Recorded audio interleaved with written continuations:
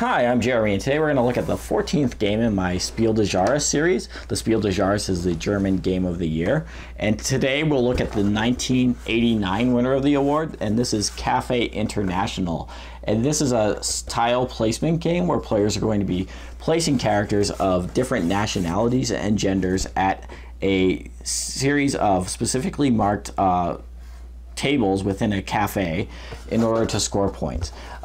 This game was designed by Rudi Hoffmann. It's for ages, the box says ages 13 plus. I think younger players might be able to play it, but not much younger, maybe around 10 or 11 I think would do fine at the game. And it plays in about maybe about 30 to 45 minutes for 2 to 4 players. I'll take a moment to show you how the game works, and then I'll come back and give you my thoughts on it. So here we have a setup for Cafe International a few turns into the game, and I've just simply placed a few tiles to help with the explanation. The game will start with a clean slate, however. And in this game, players are going to have characters of multiple nationalities and genders. So for example, I suppose this would be a Turkish female, whereas this would be a Spanish male. And players will be placing them into these seats in the cafe in very specific requirements. So you'll notice that each table has a flag associated with it, and sometimes those tables are seated next to each other so that they're influenced by two different flags. So for example, this here is both influenced by France and America. So this seat, either a French person or an American person could sit here, whereas this one, either a French person or an Indian person would be able to sit there. Also, the guests have specific requirements about gender. They don't want to be sat next to people only of their own gender. So, for example, you could not place, let's say over here, 2 African women next to each other without any men present at the table. 1 man and 1 woman is fine. If you had an extra woman there, that would be fine, but then the last table or spot at the table would have to be a man. So you always have to keep those genders in balance, and you always have to respect the placement rules for nationality. So on your turn, with that in mind, the things that you're going to be doing is you're going to either be placing 1 or 2 tiles onto the board. You're going to be sending a tile to the bar, which means you just basically discard them, taking the points of depicted on the next available space. They start out positive and then will become negative over the course of the game. Or you could swap out a tile for a joker, and I'll explain how that works in a moment. So let's say it was this player's turn. They would be able to place 2 tiles.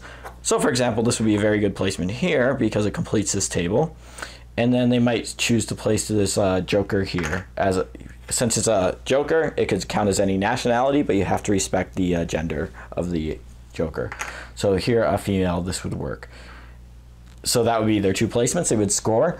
The scoring works that you're going to get points for the place number of people that are at the table. So this would be worth 1, 2, 3, and this would be worth 1, 2, 3, 4. So 7 points for that player, and then they would draw tiles back up to refill their hand till 5.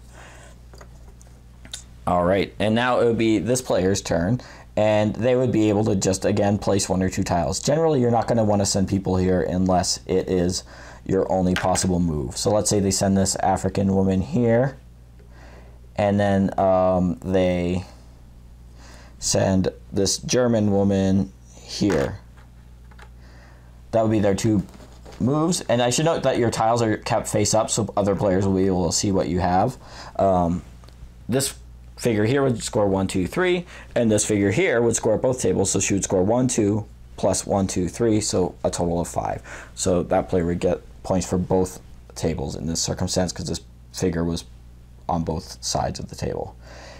Now we'll go back to this player, and they could do 2 interesting things.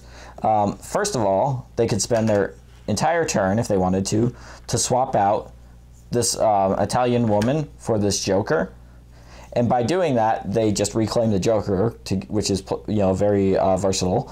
But that would take their whole turn. So that would be one possible option. Their second possible option would be if they completed this table, they would still be able to do a second placement. So for example, they could do that and place this Turkish woman down here. So she would score 1, 2 points. This guy here completing this table would score 4 points. But because they've completed this table with everybody of the same nationality, that's essentially gets you a bonus. And the option is that when they draw back up, they could choose to draw one fewer tile. So they would reduce their hand size to 4, which is bad because it gives them fewer choices for placement on their turns. But it's good because at the end of the game, every tile that you have left remaining in your hand will be -5 points. So this is how the game's going to keep going back and forth with, players exercising those 3 options, either swapping out for a joker, placing 1 or 2 tiles into tables at the board, or sending someone to the bar. And the game will just keep going like that until one of 4 things happens to trigger the end of the game. Either every chair in the entire cafe is filled, that would end the game, until a player, by completing like sets at various tables, gets rid of their last tile, and then they don't need to draw something back. That would end the game until the bag runs out of tiles. If just the last tile is drawn from the bag, the game would end immediately. Or if the last bar space is taken up. So somebody takes this -14 space, so the 20th space. So any of those 4 things would end the game. At the end of the game, you'll just add up the points that players have collected during the game, -5 points per tile that they've gotten, and the player with the most points would be the winner. Okay, so that's Cafe International, and this is a game that I think to a certain degree, in many respects, shows its age. Both, the graphic design of it, both the board itself, and then also the character art, which is, it looks kind of like The Simpsons maybe, but it has this kind of, frankly stereotypical use of caricature on it, which some people might take objection to. I personally don't, but I could see why that might be the case. Even when the game was just reprinted, although it's from 1989, they did keep the same artwork. So I think that most people don't find it offensive or anything, but I just thought I'd mention that. But also, in the mechanics, which are very constrained, it's interesting. When you first start this game, and the first time you play it, it will seem like you have absolutely no choice in the matter about what you have to do because of how tight those, placement rules are. You have to both observe the gender rule and you have to observe the nationality rule, so it feels sometimes like you have very little choice in the matter about where you're going to place tiles. But having played this game as often as I have, I can assure you that that's not true. The game, essentially every turn you're going to be getting a few points, but there are going to be turns where you get a big number of points, and essentially either capitalizing those on yourself, which sometimes will require saving tiles over a number of turns, or just placing tiles to prevent other players from capitalizing on that becomes where the game really exists. And it's something that's subtler than might first appear.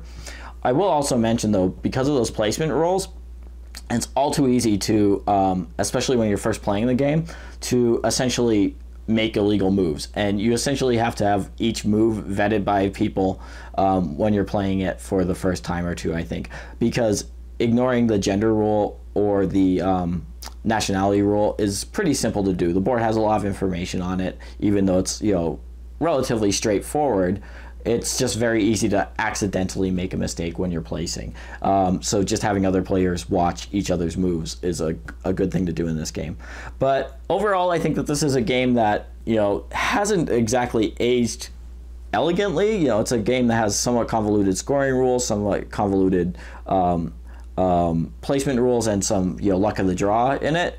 And also, just it looks like an older game. But at the same time, it is an activity or a game that I find to be relatively enjoyable, and I think that I've enjoyed my plays of it, and I will continue to play it in the future. As far as I don't think that it would necessarily win the Spiel des Jahres today, especially not with this theme, which is a little bit weird and somewhat objectionable. But I think at the same time, I can't deny the fact that I enjoy playing the game. So that is Cafe International, and thanks for watching.